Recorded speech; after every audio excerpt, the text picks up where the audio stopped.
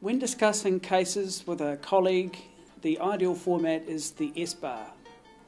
SBARR stands for S, situation. Who are you? What is the name of the patient, their NHI number, and what is your role involved with this patient?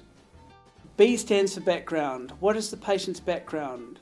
What is the date of admission, the diagnosis that's been made, management to date? A brief summary will suffice. A stands for assessment. What are the patient's symptoms? What are the test results? What is your diagnosis of the current situation? R stands for recommendation. Based on your assessment, what do you feel needs to be done? And most importantly, what is the priority? How quickly does this need to be done? The last R stands for response, and that is, what is the outcome of your discussion? Has the team agreed to do what you've asked them to do? Are you happy with what they've agreed to do, and is the time frame appropriate? Thanks for that, Holly. Okay, Kylie, as Day Med Reg, have you got anything to hand over to the Night Reg? Connor? I've just got one patient to hand over to you, Connor. Her name is Mrs. Williams, and I'll give you the NHI. It's Alpha Charlie Hotel 0000. She's on Ward 2B, and I saw her as a ward review about half an hour ago. She's a 34-year-old woman, and she was admitted to hospital earlier today with uncontrollable sneezing seizures. Sneezing seizures? It's a real thing. Holly's been calling them sneezures.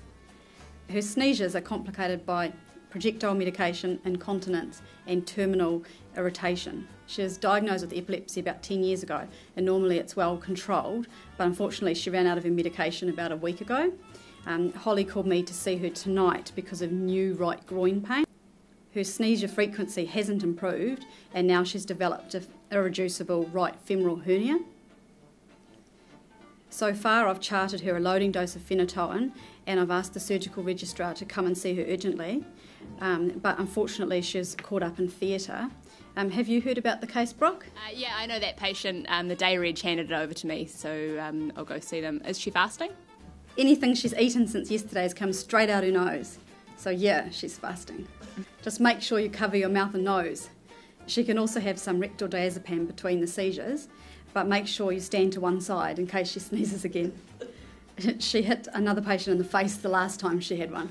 You can also try some buccal midazolam if she can't tolerate the enemas. Christy, would you mind checking in with the nurses on the ward to ensure that they know how to draw up the drug for the infusion?